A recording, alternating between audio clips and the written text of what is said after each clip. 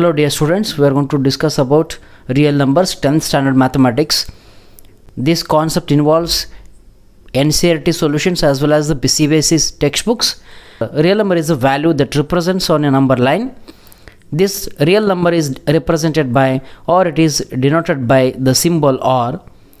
Real numbers include all numbers such as natural numbers. We can write it as the 1, 2, 3, 4. They are all called as counting numbers. Whole numbers, second one is whole numbers. The counting numbers plus 0 is called the whole numbers. Then rational numbers, any numbers that can be expressed as p by q are called the rational numbers. Irrational numbers, any numbers they cannot be expressed as the p by q in the form of p by q are called irrational numbers. Then finally integers. Integers includes positive integers and as well as the negative integers. We use fundamental theorem of arithmetic for two main applications.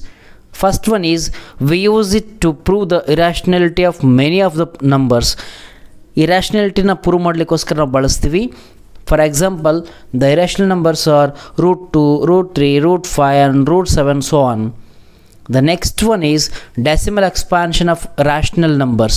Two main purpose we are using the fundamental theorem of arithmetic. Next we go for the fundamental theorem of arithmetic. Any natural number can be written as product of its prime numbers. ಯಾವುದೇ natural number ನ product of its prime numbers ನ ಅಥವಾ prime factors ನ ನಾವು ಬರಿತಾ ಹೋಗಬಹುದು. For example, what are those prime numbers? The numbers which is having only two factors, 1 and itself, are called the prime numbers. What are those prime numbers? Example for prime numbers: 2, 3, 5, 7, 11, 13, 17, 19, 23. These are all the prime numbers. Here any number that can be written as product of its prime numbers or prime factors. For example, 2 is the prime number.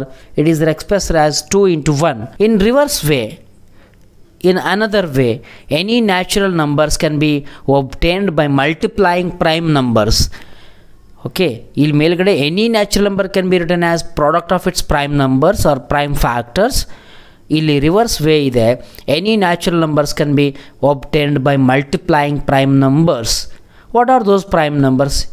We are already familiar with that concept. Prime numbers: 2 into 3 into 5 is equal to 30. Here we are multiplied three prime numbers, 2, 3 and 5.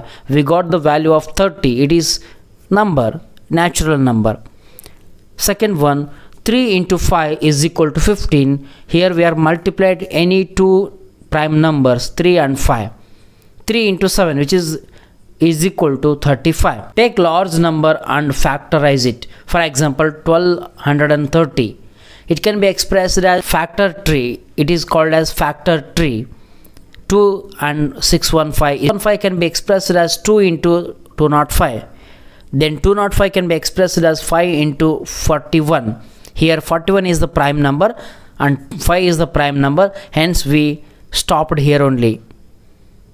Then 1230 can be expressed as 2 into 3 into 5 into 41. Then every composite number can be written as the product of powers of primes. It is called fundamental theorem of arithmetic.